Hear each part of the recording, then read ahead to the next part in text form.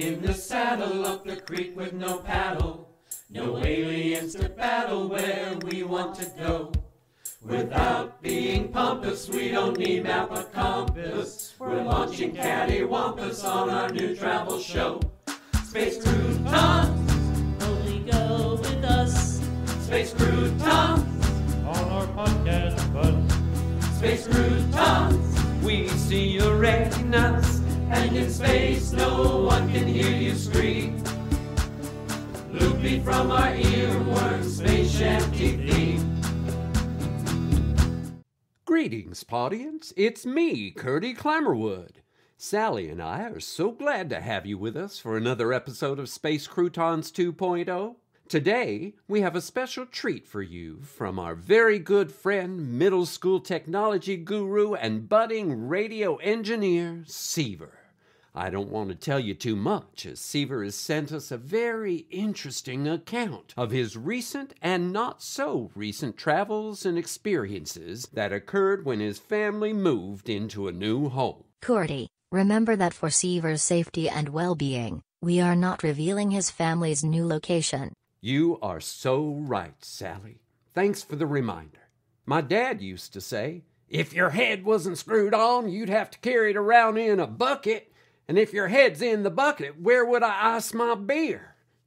Nevertheless, I'm sure that all of our listeners will be intrigued and astounded by what Seiver has to share with us today. But before we play his story, let's take time out for a word from one of our sponsors, Grande Pharma.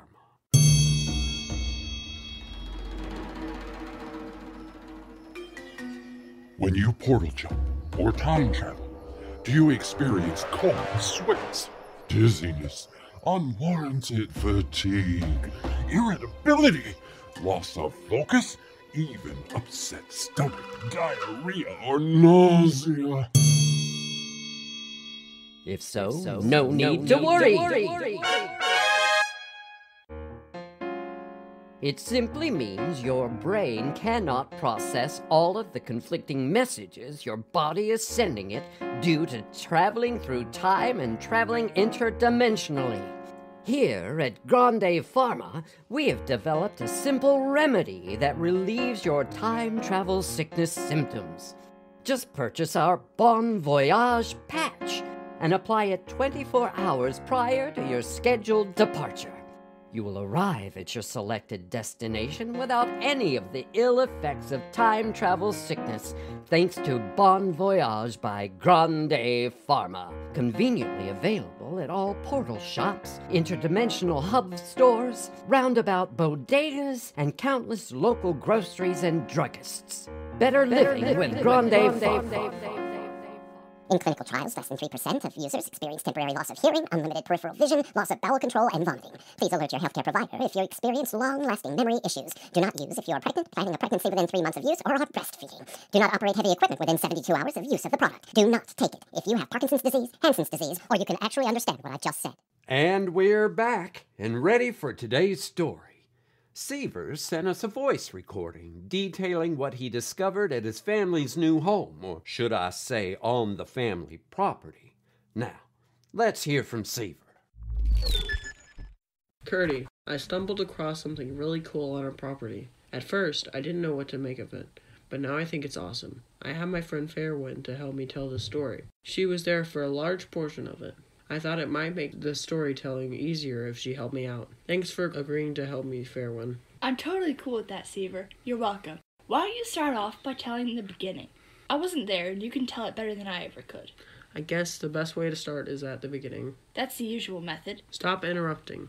Anyways, Mom and Dad were encouraging me to get outside more. Maybe do some yard work or something. Our house is on 45 acres, and most of it, other than the yard area around my house, is covered in dense woods, the tangled vines, and an amazing gully, but no other kids my age to hang out with for miles around. I was getting stir-crazy in my room anyways, so I told them I would be happy to hang out in the woods behind the house.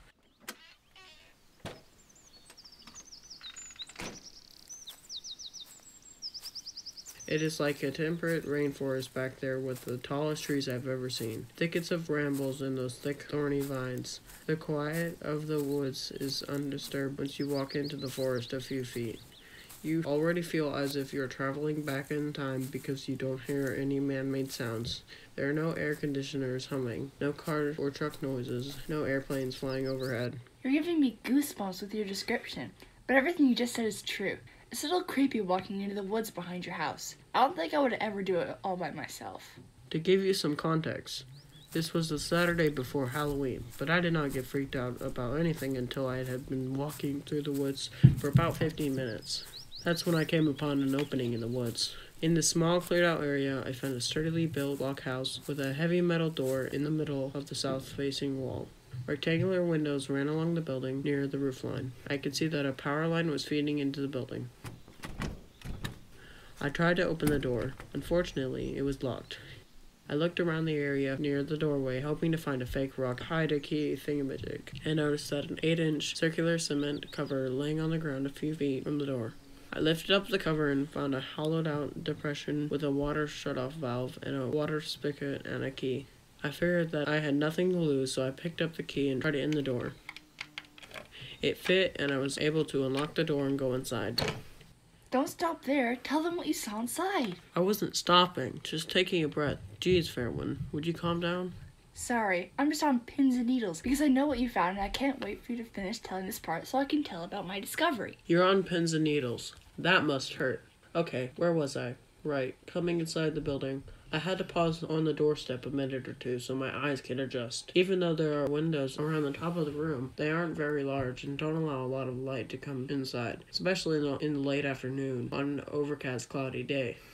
Once I could see inside, I looked along the wall to my right. There was a dusty green camp cot with a folded wool army blanket on one end. The eastern wall of the building was covered in a black chalkboard with markings on the board, chalk on the chalk tray, and a black felt eraser lying next to the chalk. Directly in front of me was a massive table with only one metal chair.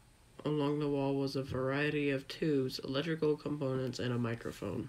It all looked like it was from Army-Navy surplus store after the Korean War, except for the electronics, which looked more like they came from the 1960s. The microphone especially dated the electronics as it was shaped around like a huge cylinder with rounded ends. The western wall of the building had a wooden structure in the corner with a standard interior door flanked by a hot water heater. A portable electric heater was plugged into the wall next to it. Directly to my left, I found a metal two-door cabinet over a square countertop with the boomerang laminate on it. I didn't see any creepy crawly things inside of the room, but I thought it was better to see what was behind the other door. I bet you were scared to open that door. I know I would have been. There could have been a dead body in there, a skeleton, or maybe even a zombie. I wasn't alarmed at the time. Everything looked fairly normal, other than the outdated electronic equipment. I didn't see anything to make me feel uneasy. The worst part of it was that the wind outside caused the exterior door to slam shut about the time I had reached to turn the knob inside the door. I have to admit, I did jump a little bit when that happened. Behind the door, there wasn't a dead body or a skeleton, and no zombies either. It was just a shower, sink, and a toilet. I was pretty stoked. All I needed was to check and see if the electricity was working, and I would have the coolest shack ever. Mom and Dad would probably even let me spend the night out here once in a while.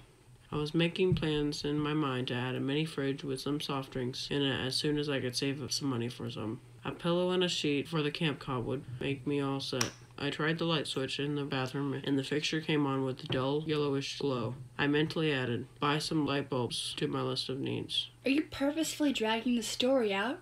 Get to the good part. I want to tell Curdy about what I found in the room, and you haven't even got to the part where I come in yet. Calm down, I gotta tell this in my own way. After turning off the light in the bathroom area, I went back down to the main room and opened the cabinet doors. Inside it was stocked with all my favorite treats, my favorite brand of chips, candies, snack cakes, and even soft drinks. I knew what this meant. I'd already traveled here at some point in the past. I let out a whoop of excitement, closed and relocked the door, and sprinted as fast as I could back to the house. Once there, I dragged my parents back out there to check out what I hoped would become my shack. We had to bring flashlights with us, since the time was getting very close to dark. The next day, Farewin's family came over for a visit and to trick-or-treat with my family. so I decided to take her out to see my amazing shack. Finally, now can I tell about what I discovered? Go ahead. When Seiver showed me the building, I was pretty excited, but I think the shack is a horrible name for it. If you fixed it up a little, it would be amazing. I immediately realized the electronic equipment in the building was basically a shortwave radio system setup. You see, my granddad has one at his house, and he lets me use it whenever we go to visit him. After spending nearly a month with him over the summer, he says I could run the whole station by myself if I had to do it. I showed Seiver how to turn on the set, but unfortunately the components were so old that a couple of the tubes blew as soon as we turned the power on to it. We decided to look around to see if there were any components being stored in the building because my granddad always keeps extra parts for his station. That's when Farewin made a brilliant discovery of a trunk underneath a camp cot. Let me tell this part. Tucked against the wall, underneath the cot was a metal footlocker. We tried to open it, but it was locked. We searched the cabinet, but didn't find a key in there. Seiver got a little frustrated and kicked the footlocker, and that did the trick. The lock popped open. It didn't do anything good to my toe. I felt like it broke it. Inside the trunk, we found a very fascinating book. I guess you could call it a journal. As we read the first few pages, we soon discovered that the journal belonged to a man who had lived in the same house that Seiver's family is living in now. Only he lived in the house during the early 1960s. I was fascinated by his story. I started reading it out loud as Seiver looked through the other items in the footlocker. I had to stop her when she mentioned the word Kodak. I couldn't believe that we had a journal from the 1960s and that it had mentioned the Kodaks. This guy was already trying to find the Kodaks. He built a shortwave radio with some interesting modifications that would allow him to use the set and pinpoint locations for the Kodaks, not just use the physical locations, but also their locations through time. This guy was so far ahead of his time, technologically speaking. People probably thought he was nuts. We glanced through the rest of the journal and saw that his last entry was from November 27th, 1965. In it, the writer revealed that he was going to collect the Kodaks he had located using his radio set. He comments that he is turning off the radio set when he leaves. Hearing that date, I immediately put two and two together. I said, "Oh my gosh, Seiver, do you know what happened on November 27th, 1965? I was kind of sarcastic with her. Let me think. It was a Saturday. Lyndon B. Johnson was president of the U.S. at that time. France had launched their first satellite into space, becoming the third nation in space. Oh, and there was a large march in Washington, D.C. protesting the Vietnam War. Also, my grandpa Jake would have turned 4 years old on that day. I can't think of anything else." You goofball. No, none of those things are what I am talking about. November the 27th is the day that the Burning Lady signal went silent. This radio station could have been the one broadcasting the Burning Lady signal. The modifications that the writer of the journal made to the shortwave set could explain the odd noises that were associated with the Burning Lady. I bet you $1 million I'm right about that. I had no idea what she was talking about. I had never heard of the Burning Lady signal. My granddad told me about it. Maybe you've heard of the buzzer or the Lincolnshire poacher. These are radio stations that broadcast strange sounds all the time. Some people think that these signals are a way for spies to receive messages. The Burning Lady signal was only active for a few years in the early 1960s, and it stopped broadcasting at 11:27 on November 27th. If we could get this shortwave set to work again, we could prove my theory. I wanted to know where we were going to find the part for this thing. Even if we could find an open Radio Shack today, there's no way it would carry this old tech. That's when I reminded Seiver that time travel is now an everyday thing. You know you already went back in time. Just look at the contents of that cabinet and tell me you did not stock that thing back in 65. All Seiver had to do is hit a portal and go back to November 28, 1965. Radio Shack was pretty much everywhere back then. My granddad got all his stuff from there and he lives in a small town. I was sure that Seiver could go and find what we needed. However, things did not go quite as we had planned. I didn't even have any trouble traveling back to 1965. And finding a Radio Shack with all the parts we needed was not the hard part either. I found the trunk underneath the cot just as Farewin had seen it on the day before, or almost 51 years later depending on how you look at it. The difficulty lay in the backwater area I traveled to. The people there were pretty much united in their opinion that time travel is an impossibility and had banned anything related to time travel. There were a bunch of time travel deniers. There were no magic roundabouts, no interdimensional hubs, no time travel services of any kind in that area. I kind of got stuck back in 1965 for several months. I had to get an after-school job to raise enough money to buy a bus ticket to an area where time travel was allowed. Fortunately, I had the shack to shelter me, and no one hassled me about school attendance since I only worked after school hours and on weekends. I just had to stay out of sight during the school day, and all the adults thought I was in school. To occupy my time during the day, I decided to make a graphic novel including lots of Season 1 Space Crouton adventures. I wish I still had it, but I accidentally left it at my part-time job. Did you sign your artwork in the graphic novel? No, not my real name. I used an anagram of my name. Let me guess. You signed it Revise? That's right. How did you know that? It's just the most famous graphic novel in all of North America. It was the first one ever published, and it came out in early 1966. Other graphic novels came out in the mid-70s, but only yours in the 60s. People always wondered why the artist Revise never did any more.